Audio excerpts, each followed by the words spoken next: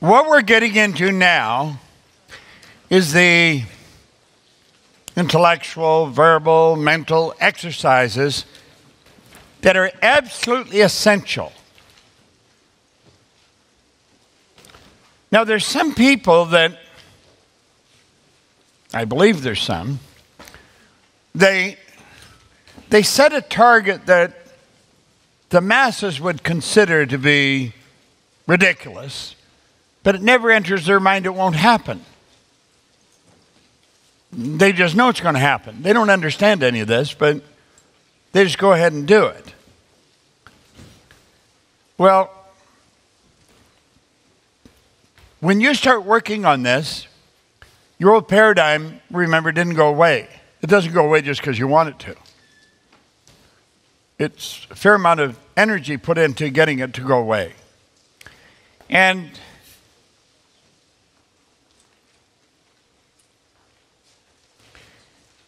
you'll sit here now, you're in a very receptive state, great mental energy. I mean, we've created such good energy in here.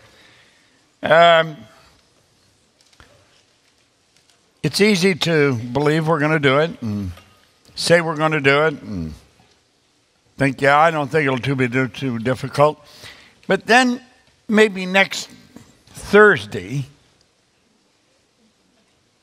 you go to get in your car, you got an appointment, you're really in a hurry, and the tire's flat.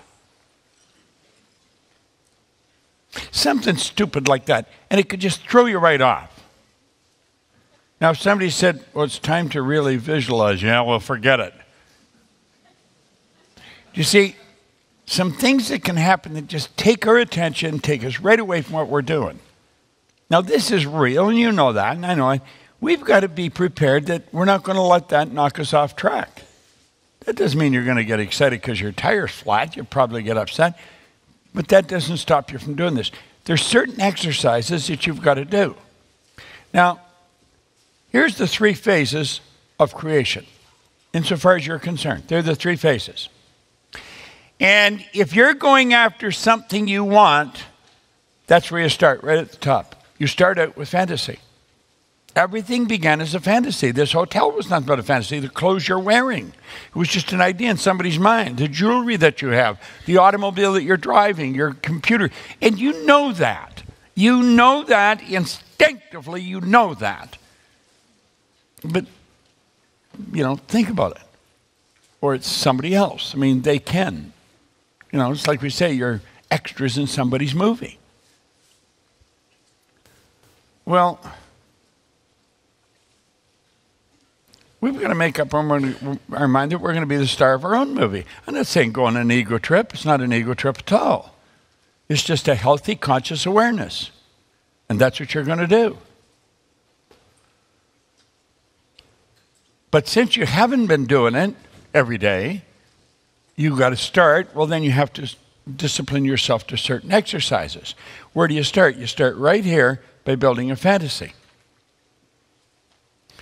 So you're going to start living with that idea that you've selected, and you're going to take times, and you may not operate all the time as if you're already there. That's the objective. But, our mind's not programmed to do that right at the start. So, take breaks where you actually visualize. Now, the real key to this is get emotionally involved. You've got to get emotionally involved. Consider that you're acting. You're an actor. Now, you may say, well, I've never acted. Well, you're acting all the time. There's a great book, Stella Adler's book, The Art of Acting. I think everybody should get it because Stella Adler didn't actually write a book. She had different classes that she trained people in method acting. And when she died, a man named Kissel took all her lessons, put it together in a book. So when you read the book, what you're actually doing is going to Stella Adler's acting classes. And she was one of the best in the world. Well,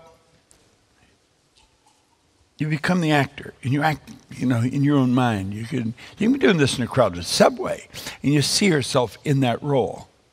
You see yourself actually doing it. Okay? You build the fantasy.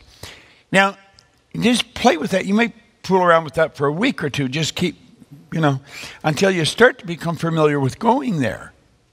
And you'll find you can go there in a millisecond just like that. Now, keep this in mind. As you're building that fantasy, you're tucking it into cells in your brain. Whole group of cells, each little aspect of it's in a cell in your brain. Now, when you think of it, all those cells are activated and the picture flashes on the screen of the mind. That is the purpose of your goal card. You write your goal on the card. You guess at the date that it's going to manifest. You could be out by a long shot, but you write the date, and then it begins, I am happy and grateful now that. It's got to be in present tense. It's now. It's not in the future. Not going to happen. It is so. It is. So I'm happy and grateful now that. Now, don't write on the card until you write it on a piece of paper a few times. Make sure it's in present tense and all positive, like it's happened. In as few words as possible. Okay? You're guessing at the date. Just sort of a feeling. Okay? Now, when you put that card in your pocket or in your purse, every time you put your hand in your pocket and touch the card, sensory factor touch is affected, a life message goes rifle firing through your central nervous system. It strikes a cell in your brain that is activated, is hooked up to all the other cells, and the whole works of them, and they start increasing amplitude of vibration. And as they do that, the images that's in them comes on the screen of the mind. Now, this happens at warp speed. You touch, the picture's there. Every time you bang, the picture's there. That's the useful purpose of the gold card. That's why we put it in a little sleeve. I remember the day that they used to have machines in the airport where you could put, I think, a quarter in, and you'd get this thing, and it would be two pieces of plastic. They were sticky on one side. And I'd put my goal in between them and then put them together. It was put for movies or for pictures. They sold them in airports. Well, I'd put that in my pocket, but then all the sticky stuff would work itself out to the edge, and it'd be full of lint and dirty in it, and anything loose in my pocket. You know, it was just a mess all the time. So one day at Nangle Conant, I got the idea, if we had a sleeve made, and I phoned Dorothy Pera, who ran the warehouse and bought everything for the company. I said, could you get me, and I described this, and she said, yeah, I probably can. Well, she found them. We must have given millions of these things away, all over the world. Carry it loose in your purse or your pocket. And then it's got Lawrence's quote on it. I like it. You know, this I did. Right? Well, now you've got the fantasy. Now what you want to do, you've got to put it in print. How do you do that? Well, you've got to take it and you've got to activate another intellectual factor. See, the intellectual factor of imagination was used to build the fantasy. Now you're going to theory. Now you activate the reasoning factor. And you start to change this from fantasy into something that's intellectual. It's real in your mind. And you start to describe it. You start to put it in words. And each word represents a picture. So what you're doing is you're painting your picture now in words. That's what a book is. It's a picture painted in words. Okay? That's why sometimes you go to a movie when you've read a book and you're so disappointed the movie isn't anything like the book. The truth is the movie is like the book, but it's not like the movie that you built when you were reading the book. You see? You didn't have a budget. There was no budget restraints. I mean, you had whatever character you wanted, it was yours. It was all done in your mind. So we got this beautiful picture, and we go to the movies, and we think, geez, it was such a disappointment. It wasn't anywhere near like the book. It was like the book. It wasn't like your movie, though. Well, you're taking your movie now, and you're putting it into words. Now, there's a test you've got to pass before the theory becomes a goal. See? To turn that into a goal, you have to pass a test. You have to, first of all, ask, am I able? Am I able to do that? Well, if you really understand the true nature of who you are, if you stop and think about anyone that's ever done anything, just take the example, the 4 or 5 examples that we put in this workbook. And we did enough research to grab enough of their bio background so that you'll see they're very ordinary folks. But they did very extraordinary things. Well, we're ordinary folks. We can do extraordinary things. And we got to get rid of the idea that they can, but I can't. Well, she's so much better. He's so much... No. They're just doing it better than you, but you can do it better than you're doing it.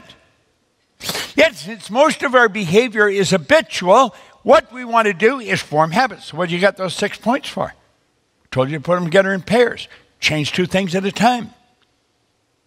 Take you maybe a month. Doesn't take long. And it's so simple. You say, is this all I have to do? That's all you have to do. Wander around with an attitude of gratitude. I love Waddle said the entire process, and you want to remember this, the entire process of mental adjustment and atonement can be summed up in one word, gratitude. Well, I'm going to tell you there's times when I need a mental adjustment. I don't know about you, but I would imagine there's times when you do. Somebody's upset you, something's upset you, things aren't just working out right. You need a mental adjustment. Check your attitude. You have an attitude of gratitude. And as you do this mental adjustment, I don't care how big the problem is, I don't care how it's getting to you, gratitude fixes it. Gratitude hooks you up your source of supply. Gratitude brings order to your mind.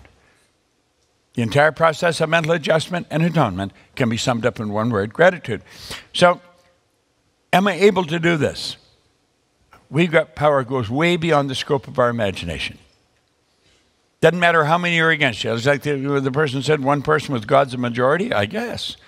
You got all the power in the universe on your side.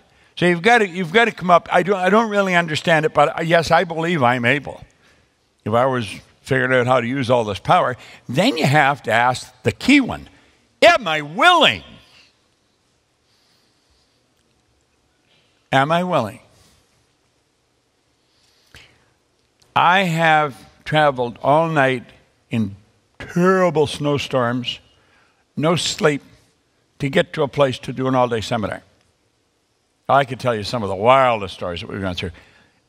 You had to do it. You got to do it. You got to do it. You got to be willing to pay the price. And you don't know what the price is. But you got to be willing to pay. Are you willing to pay the price? Yeah, I'm willing. You see, it's not to get whatever we're going after. It's to grow. It's the growth that you experience as you go after it. That is the deal. You become such a much more in tune individual. And the second you say, I'm able, I'm willing, and I'm able, and I'm going to do it, boom, it becomes a goal. Now, what you're going to do, Sandy's going to come on in a minute, and you want to pay real close attention to what she's talking about. I mean, real close attention. We were talking here in the green room, and we arrived at the conclusion that what she's teaching right now, she's taught many, many times, and she certainly knows it and she's experienced. But we decided it's never, ever been taught where it's more important than it is with this group right here, right now. More than any other seminar. That's because this seminar is on goals. It's on following the creative process. Now, when you do what she's suggesting, this is what you're going to do. You're going to be taking the goal and you're going to plant it in the garden of the mind. That part of you is a part of everything. That's the infinite side of you. And get this, it operates one way. It is totally deductive. In other words, it does not have the ability to change anything. Exactly what you plant, that's what you're going to get. It cannot change it. If it's not, the picture's not complete, then the manifestation is not going to be complete. If there's all kinds of doubt piled into it, it'll probably dissolve it. Whatever you plant, that's what you're going to get. Whatever you're afraid of, that's what will be delivered. This is pretty important stuff. Now, when you plant it there and you understand this, that's when it begins to move into form and becomes a fact. So you go from fantasy to theory to fact. Now, when you do that, you're in the position to build bigger and better better fantasies. So you're always growing and moving to a higher plane. That is the creative process. It's very simple. You can certainly teach it to a child. It could be applied to a report card. It could be applied to skiing, racing, painting, earning money, building a business, the position that you're going after, the level in your company, can be applied to anything, and you do not have to know how to do it. I maintain you don't even have to believe it to start. Because when I wrote down that I was going to have $25,000, I did not believe that. I thought that was a crock. There's no way I would ever have $25,000. I didn't even know anybody with that kind of money. But I did what he said. I did exactly what he said. And you know what I did? I started to believe it. If you tell yourself a lie often enough, you're going to believe it. There's all kinds of evidence in history. Hitler told the people that they should burn the books. You know, they did. They ended up burning the people. They believed they were doing the right thing. There's people alive today that believe they did the right thing. Believe, and your belief will create the fact. So do you want to change your belief about you? Do you want to believe you're better than you've been demonstrating? I do. I would imagine you do too. This is the way you're going to do it. Follow this process. This is the creative process. I hope you enjoyed this video. We put a lot of good information up here, and it causes everything in your life to get better. If you'd like us to notify you every time we put a new video up, hit subscribe and then turn on notifications. Check out all our videos, and we will notify you when we put a new one up.